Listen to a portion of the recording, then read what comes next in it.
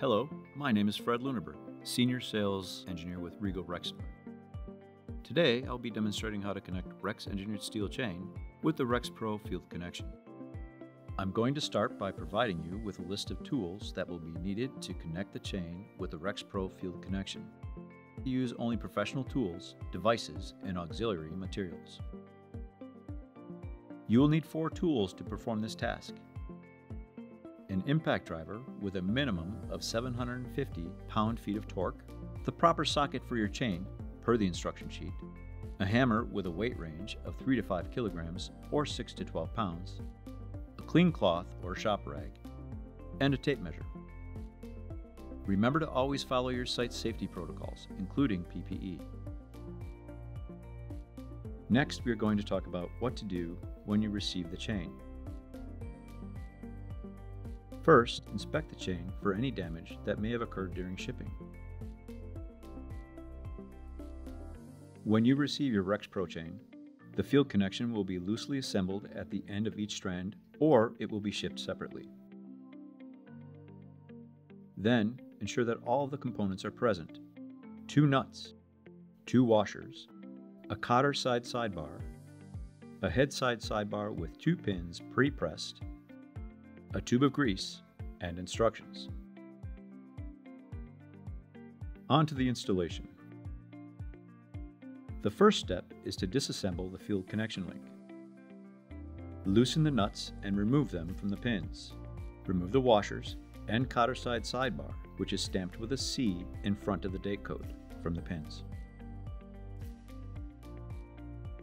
Inspect the pins and nuts. These parts should be free of nicks, burrs, and damage to the threads. A nick or a burr on the pin can damage the cotter side pinhole, which could affect chain life. Damage to the pin threads on the pin or the nut can result in stripping the threads on the nut, which will prevent a proper fit in the sidebar. If the pin threads are damaged, this can be addressed by chasing the threads with the appropriate thread die set. If the nut is damaged, replace the nut. Using a clean cloth, wipe clean the connecting pins, nuts, washers, and the internal diameter of the bushings of the chain segments to be joined. Components should be clean and free of debris or contaminants. If your chain includes seals, wipe clean the outer area of the sidebar that the seals will come in contact with, including the seal retaining feature on the end of the bushings. Spread lubricant from the seal kit onto the seals, into the seal retainer, and along the surfaces of the sidebar where seals contact. Install the seals into the seal retaining feature of the bushings. To aid installation, generously apply lubricant from the tube to the pin threads and the exposed diameter of the pin. Bring the block links of the chain sections to be joined together so that the pin link pins line up with the bushings of the sections to be joined. Slide the pin link pins through the bushings. Using a clean cloth, wipe clean the pitch holes of the cotter side sidebar. Pitch holes should be clean and free of debris or contaminants. Apply lubricant from the tube to the pitch holes.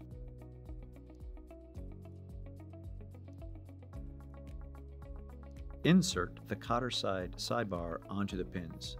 The pitch holes should align with the pin diameters. When complete, the pin shoulder should be partially inserted into the cotter side sidebar pitch holes.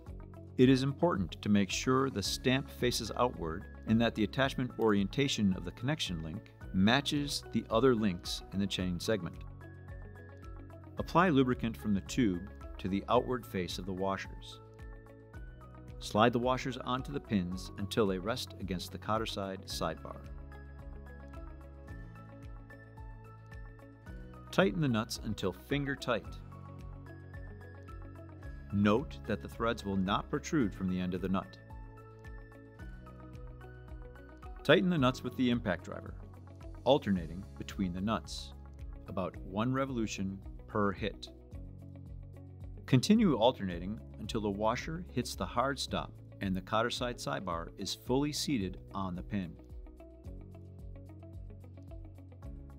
Use a tape measure to measure the distance between the cotter side and the head side sidebars, and compare the measurement to the dimensions listed in Table 1 of the instructions for your chain. Failure to tighten the nuts in an alternating pattern can cock the sidebar on the pins, which might prevent a proper fit. If the sidebar becomes cocked, recover by backing off the nuts completely and tapping the pin firmly on the tight side until the alignment improves. Proper operation of the chain requires a free articulating joint. Inability to articulate the chain joint will cause erratic chain action and could result in damage to the chain, equipment, and personal injury. The chain must articulate or rotate freely at the chain joint. The force applied to the nut deforms the thread of the nut, preventing it from backing off due to vibration. The nut can be staked at your discretion, but is not required. The chain relies on the interference fit of the pin and the sidebar. The nut is not holding the chain together. Do not tack weld the nut. Heat and weld grounding can damage the chain and shorten chain life. That completes the installation of the RexPro field connection. If you have any additional questions, contact us via email. RexPro Engineered Steel Chain. Safer, faster, easier.